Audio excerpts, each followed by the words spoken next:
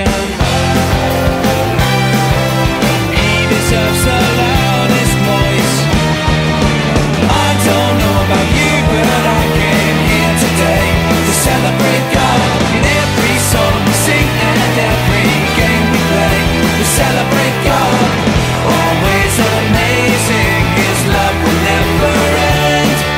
So everybody in this place, celebrate God. Hi and welcome to Myton Kids. Yeah, this is the end of the Jesus Storybook Bible. Can you believe we've been doing this for almost a year? Wow, I'm a little bit sad. I really enjoyed it. Shall we have a look through all the stories we've done over the last year? There are some real favourites in there. Let's take a look, shall we? Okay. Oh yeah. Well, I really like that.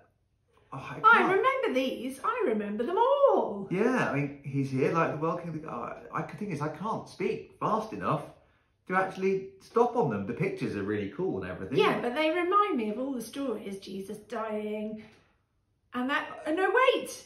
It's going faster. It's not stopping. Tim, can you make it stop somehow? How? I don't know how Oh, to. I feel a bit sick. It's really fast. Tim, make it stop.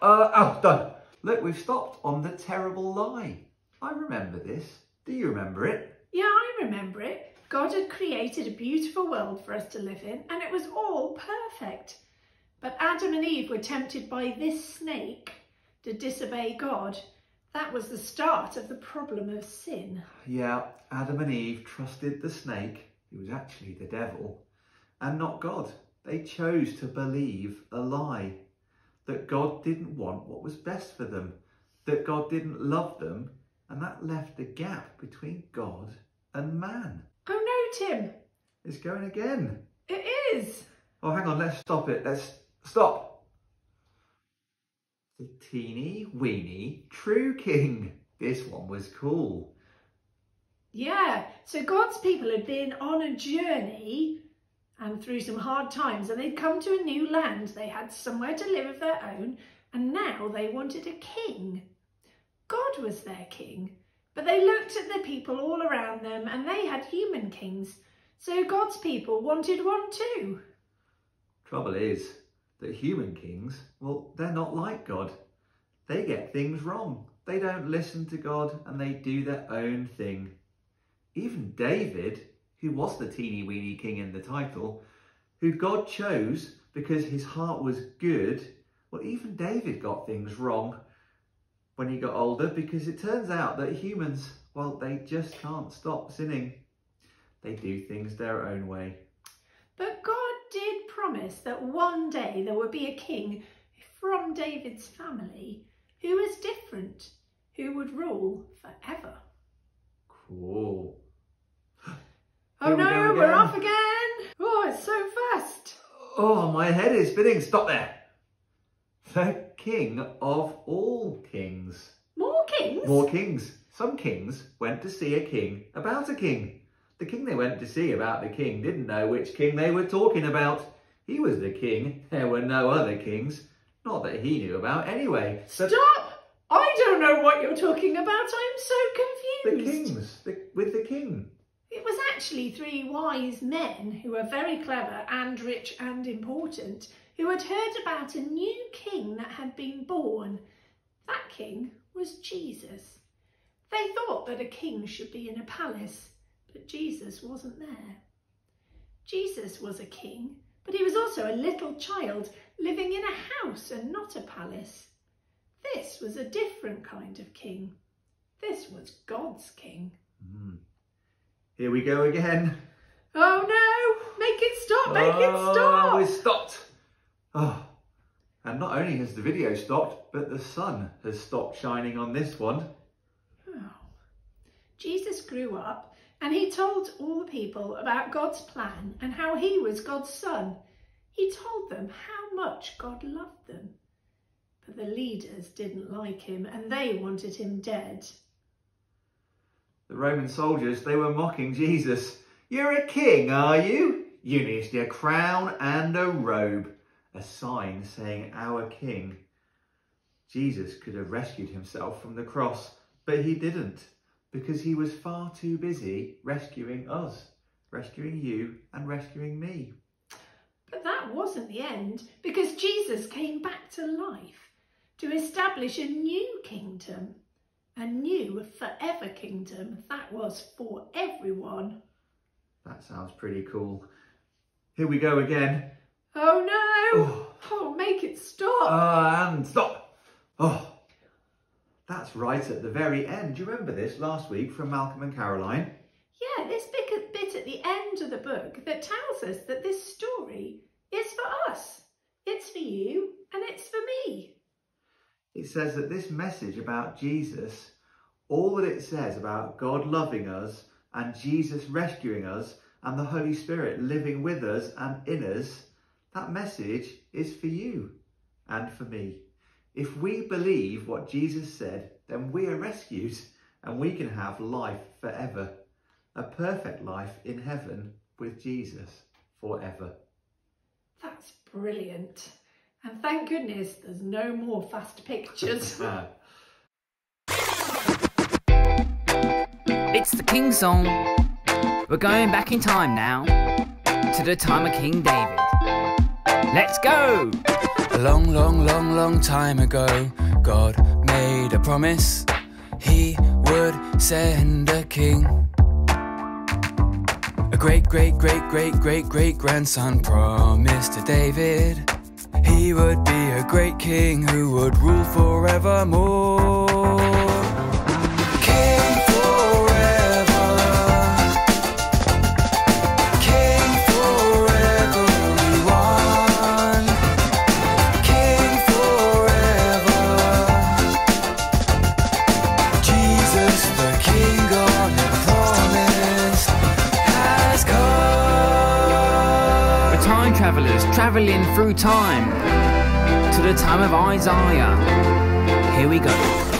A long, long, long, long time ago, God sent a prophet to describe his king. Wonderful, powerful, peaceful, eternal, he will have a kingdom. It will have no end. He is the King of everyone. King forever. King forever we want. King forever. Jesus the King God had promised has come. The clock doesn't stop. Tick tock, tick tock. It's time for the New Testament. A little less long but still quite long ago, God spoke to Mary. You will have a son. The great, great, great, great, great, great grandson promised to David. You will call him Jesus and his kingdom will not end. What? Never, ever, ever. King forever. King forever we want. King forever. Jesus the King God had promised has come. All around the world. Listen up, everybody. He's the King of all history, the King of the future, the King right now, even if it doesn't suit you. The King of our world and the King of our continent, the King of our country. I'm 100% confident. The King of your street, he's the King of your home. But is he your king? Because he's seated on his throne. He's the King of your street and the King of your home, and he's coming back in glory so that everyone will know.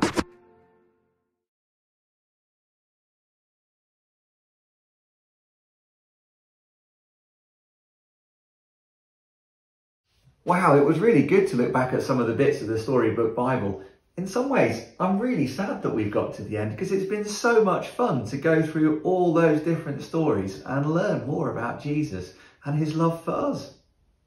Yeah, I've seen that when they get to the end of a really long series on TV, they have a show where they do all the best bits. Oh, we've just done that bit. And they do Awards! awards. So we thought we'd do some Jesus Storybook Bible awards. Ooh, now let's have the best presenter, That would be me. No, that's not you, it's me. Best dressed person, that would be me. No, again, no. Oh. I think we should have an award for the funniest outtake. Oh, now there have been some good outtakes. We should definitely be able to find something really funny in there. Yeah. How about an award for the best sketch? Oh yeah, the little bits of drama, that's a good idea. I've really enjoyed those. I mean, I think we should also have one for the best thing we've learnt about Jesus. Okay. Because it is all about Jesus. And we've learnt some really cool things about Jesus. And can we have one last award? Can we have the best person involved in Myton Kids? Can we do that as an award? Well, as long as it's not you. Well, I've got somebody in mind. Okay. Is it the other Tim? I couldn't possibly say. Shall we start with our awards ceremony? Let's do it. Best outtake coming up.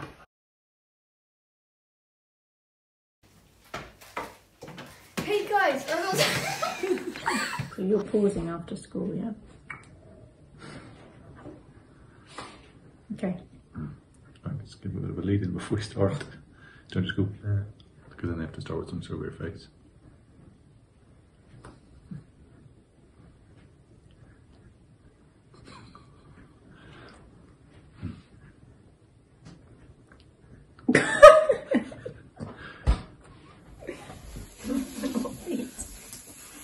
Oh gosh.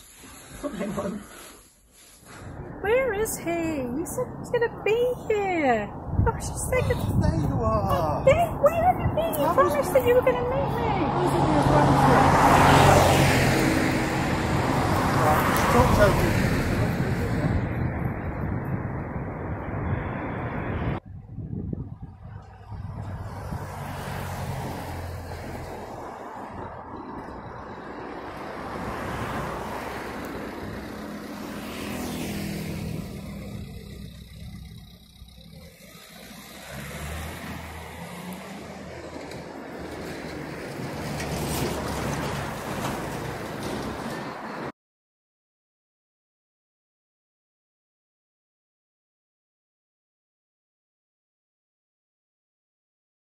Well, we have had so much fun going all the way through the Jesus Storybook Bible this year. And the thing that we have loved absolutely the most about Jesus that we have learned is that he has been prophesied about from the very beginning. He was always part of God's big rescue plan. And you know, in the Old Testament, the prophet Isaiah gave Jesus so many different wonderful names that we've really enjoyed thinking about. He said that Jesus would be the Prince of Peace. He would be the Shepherd. He would be the Lamb. He would be the Servant. He would be the Mighty God, the Wonderful Counselor. All these names pointing to Jesus being the Saviour of the world. What we found out, what we really enjoyed about covering the Jesus Bible Storybook, well, like it says on the cover, every story whispers his name. And there are some stories that we know really well from the Bible, like David and Goliath. And there are some other stories that we perhaps don't know so well, like the story of Naaman. And what I've learned is all the way through, all these stories from even the Old Testament, thousands of years before Jesus was born, all echo the things that Jesus did when he was here on earth. And so they're all signposts to Jesus coming, to God being here as a person here on earth. What do you think? Yeah, that's really interesting. I always loved the story of the Passover when Moses was helping the Israelites to escape from Pharaoh, and God's plan was to use the blood of a lamb. And we learnt then later on with Isaiah that one of the names for Jesus was the lamb, and then Jesus died. So the lamb was slain for the Israelites, and they used the blood to save them. And we have Jesus' blood that saves us. And I love those two stories merging. One of the things that we've really loved learning about in the Jesus Storybook Bible is that you can just see how many people are in it. You can see from all of the beautiful pictures all of the lovely pictures of people, and it shows how many people that God used in his plan to save us. He used important people like kings, he used ordinary people, very young people, very old people, people who were afraid, people who got things wrong sometimes. And especially in the New Testament, we see how Jesus wants to spend time with all sorts of people, all sorts of sinners, people no one liked, people who people thought were not very nice, but he loved them all, and ultimately he gave his life for them all too. We've learned that Jesus' love is for everyone, for me, for you, for friends, for family, for everyone on the whole earth, and we are all invited to put our trust in him. And I love the vision of John and the very last story in the Jesus Storybook Bible and in the Bible called The Dream of Heaven. And you see this picture here. And we can see a picture of King Jesus who is being worshipped on the throne, and all of the people that we've read about in the Bible who put their trust in him, all of us who put our trust in him, and millions more people will all be gathered round worshipping King Jesus. What I've enjoyed learning about in the Jesus Storybook Bible is that not only does the theme of Jesus run all the way through, but actually the story of man runs all the way through as well. So we see like Adam and Eve, we're sinful. Like God's people, we get things wrong. We do things our way and not God's way. So we are running all the way through the Bible as well. And the best thing about that is that God's plan to send Jesus was for us. It was for you, it was for me, it was for anybody that chooses to put their trust in Jesus. And it wasn't a plan that required us to do anything. Didn't require us to earn anything. It was simply a gift from God because he loves us. And I think that's in the Jesus Storybook Bible as well, isn't it? God loves us so much that he gave us Jesus. And that is pretty cool.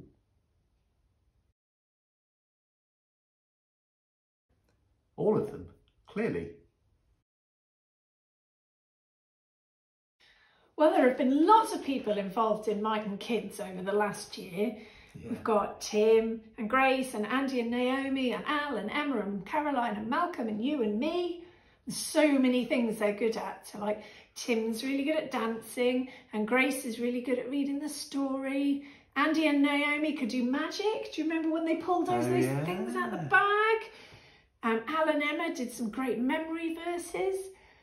Caroline and Malcolm did lots of funny drama, and don't forget all the children that helped as well. We had people dressed as Roman soldiers. We had children doing all sorts of funny things, marching around the house. It's just so hard, I don't know who to choose. I've just had a thought. You know, there is someone else who's been involved in Myton Kids. Someone else? Al, Emma, Andy, who? Well, see, the funny thing is we've been learning all about him because Jesus has been involved in Myton Kids. Every single week, the Holy Spirit has helped us to tell you guys more about Jesus, to help us love him more, to help us understand how much he loves us. And as we pointed out throughout the year, on the front cover of the Storybook Bible, it says every story whispers his name.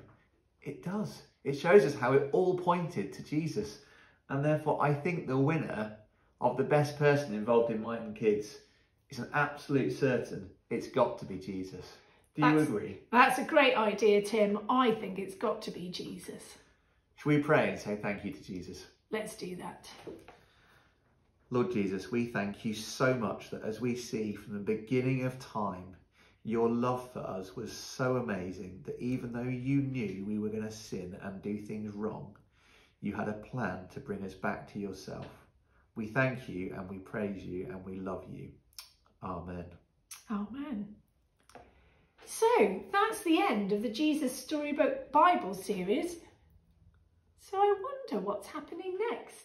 It's not the end of Myton Kids, is it? That's true. We've got more Myton Kid Live coming up. We've got more Myton Kids videos coming up. So do come back next week and find out what we've got going on. Oh, I'm excited to see what comes next. See you soon, guys. Bye. Bye.